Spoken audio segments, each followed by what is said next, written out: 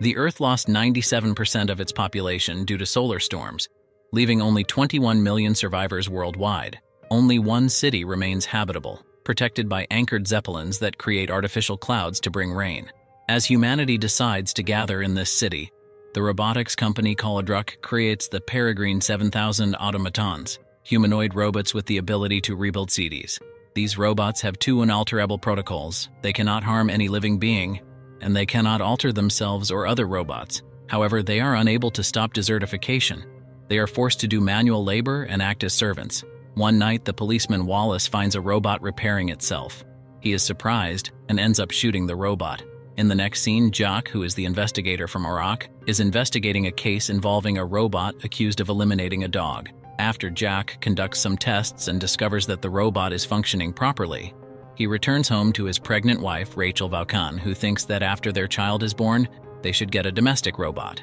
However, Jock can only think about the beach he used to visit as a child. Moments later, Jock is called by the police morgue to inspect a robot. Jock can't believe that the robot was found repairing itself, but the forensic technician shows that the robot has been completely modified. The technician hands over the core to Jock and explains that, based on what was found, the unit was altered to smuggle some tools and parts, and also mentions that this unit is without the second protocol. The next day, Jock tells his boss, Robert Bold, about what he has discovered, and his boss also doesn't believe that a robot without the second protocol is possible. So, Jock says he's tired and wants to be transferred to the coast, but Robert refuses and wants Jock to solve this problem. After tracing the serial numbers of the self-repairing robot, Jock reaches the wall that separates the city from the desert and suspects that one of the workers may have made the alterations. One of the workers tells Jock that these parts belong to Unit 206, which is still operational. When Jock checks the charging station, Unit 206 appears and observes him, prompting Jack to decide to follow it. After passing through a door with a broken lock, Jock arrives at the ghetto on the other side of the wall, which is a restricted area, and anyone passing through will be shot. Suddenly, Jock is under fire from the guards. He manages to escape and hides inside a container. Inside this container, he finds 206 holding a box, and when he goes to ask, suddenly the robot catches fire. The robot is then taken to ROC laboratories to be examined. This robot is also smuggling tools and parts, and also possesses a nuclear battery that could power any robot. They manage to turn on the unit once again, but when Jock starts asking some questions, the robot's circuits burn out. Robert becomes irritated and thinks the whole problem is Jack's fault. Robert agrees to transfer Jack if he can provide evidence that a watchmaker is bypassing the second protocol. Upon returning home, Jock breaks the news to Rachel, but she doesn't like the idea and asks him to leave her alone. Jock visits the area where the first robot had been shot and finds a hidden bag with a nuclear battery inside. The next day, Wallace agrees to help Jock find the watchmaker, but he has to split the profits from the battery on the black market. So they visit a place, and there they encounter Cleo, a robot modified to be intimate with humans. Wallace is startled by this, shoots Cleo, and leaves. Jock says Wallace shouldn't have done that, but Wallace says he did it on purpose because Jock can wait for Cleo to be taken to the watchmaker and then follow them. Wallace threatens Jock and says he wants the money that was promised. Jock follows Wallace's plan and tails Cleo's owner to the place where she is repaired. Upon arriving, he encounters Dr. Susan Dupre, who says it wasn't her who modified Cleo. Before leaving, Jock leaves the burnt robot core with her and says that if she finds out who modified it, he will give her the nuclear battery. Jock sends a report to Robert about what he learned, but the message is intercepted by Rock, and the report reaches the head of security, Vernon Conway, who takes it to the CEO, Dominic Hawk, who orders Conway to handle the matter. Jock receives two messages, one from Rock informing him that the case has been closed and that he must return the core, and the other from Dupre saying she found something. Jock goes to meet her at her laboratory, where he finds Cleo repairing herself because Dupre combined the damaged core with hers. The conversation is interrupted by the arrival of two children who shoot Dupre and also go after Jock. He manages to escape through the back door and gets into a car, thinking it's his driver, but it turns out to be Cleo driving. Other cars pursue them and start shooting. They reach the desert, where the two cars crash into a maze of stakes. The other guys die, and Jock is injured. The next morning, Jock wakes up and asks for help from Cleo, who leaves before hearing him. However, she returns after a while with 3 other robots. They put Jock in a car seat and drag him through the desert.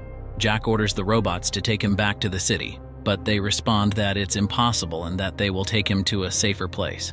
Realizing that the robots don't obey human orders, Jock tries to escape, but the robots follow him to provide protection. Jock faints again, and the robots put him back in the seat, give him worms to eat, and build a condenser to collect water for him to drink. At this moment, Jock discovers that the robots saved many things from the cars, one of them being the nuclear battery. Meanwhile, in the city, Rachel's bag ruptures and she goes to the hospital. Hawk and Conway are talking to Robert, saying that Jock is responsible for the altered robots. However, Robert doesn't believe it and thinks Jock is loyal to the company. Back in the desert, Jock asks Cleo for the bag of saved items. He finds a flare gun and a guard and uses his pager to send a message to Robert before the battery runs out. Robert sees the message and sends Wallace to rescue Jock. Wallace and Ellis drive to the desert and Jock manages to see their car. He fires the flare gun to indicate his location. Upon arrival, Wallace gets out of the car and hits Jock. When he grabs the battery and hands it to Ellis, the robots ask him to stop, but Wallace starts shooting at them. He manages to eliminate two, and when he's about to shoot Cleo, Jock shoots him with the flare gun. Ellis gets scared and flees in his car. After realizing that the robots won't carry on with the seat anymore, Jock saves some items in Wallace's pocket and follows the robots. Moments later, Jock tells them that he has another battery and he'll give it to them if they take him back to the city. Cleo says that the next day they will reach their destination and maybe he will find some vehicle there. Back in the city, Hawk and Conway arrive at Robert's house and take him to Arok to hear Ellis's report. Hawk explains that the first robot was a quantum brain without security protocols, but as it became too intelligent, it no longer needed humans, and the last task this unit received was to program the two current protocols, which is why nobody can break them. Robert is sent to the desert with Conway and other police officers to eliminate Jock and prevent the robots from evolving beyond human understanding. The next day, Jock and the robots arrive at a factory and find the watchmaker responsible for the alterations, who is surprised to discover that it's another robot that evolved on its own. Upon entering the factory, he finds all the smuggled parts on a table. After Jock leaves to search for a vehicle, the robots start working to build a model, but they are missing the delicate piece, which is the nuclear battery. Jock finds a car outside, but it's destroyed. Losing hope, Jock approaches a cliff and the robot watchmaker joins him. After a brief conversation, the robot says they want to go to the radioactive area where humans cannot reach, but they need something to achieve that. Jock understands and hands over the nuclear battery. At dusk, Robert's team finds Wallace and decides to wait. Conway then receives a message saying that two women will join them. Moments later, a car arrives with Rachel and her newborn daughter. Robert refuses to use Rachel as bait, and when Conway stops him from leaving, Robert shoots him in the shoulder and in return is shot. After a moment of drinking and dancing with Cleo, Jock watches the others finish the creation. They breathe life into a type of robot resembling an animal. The robots repair the car for him and Jock, and before leaving, Jock thanks them. On the way, he needs to stop to vomit, and it's then that he notices scavenger birds flying around, leading him to find Robert. Robert accuses him of betrayal and says they have Rachel. Conway and his team arrive at the factory and shoot at the robots. When the watchmaker robot refuses to follow orders, Conway shoots him and is ready to destroy Cleo too. Suddenly, Jock arrives with the car, and they shoot at him, but he keeps driving. Meanwhile, Rachel grabs a knife and attacks, allowing her to escape. Jock manages to hit two men with the car and shoots a third with a shotgun before rushing into the factory. While Conway is distracted by the animal-like robot, he also enters the factory. Upon finding Jock, he accuses him of betraying his own people, but the animal-like robot appears and pushes him from above. Jock grabs the shotgun, thinking he'll have to defend himself, then Rachel and the baby appear. Jock helps Cleo and the animal-like robot to reach the other side of the cliff, and after bidding farewell, he and his family reach the coast. The film prompts us to reflect on the dangers of unchecked technology and the relentless pursuit of progress. While technological innovations can bring unimaginable benefits, they also carry the potential to unleash unpredictable and even catastrophic consequences. Ultimately, the film leads us to question not only the future of artificial intelligence but also our own role as creators and guardians of the world we inhabit.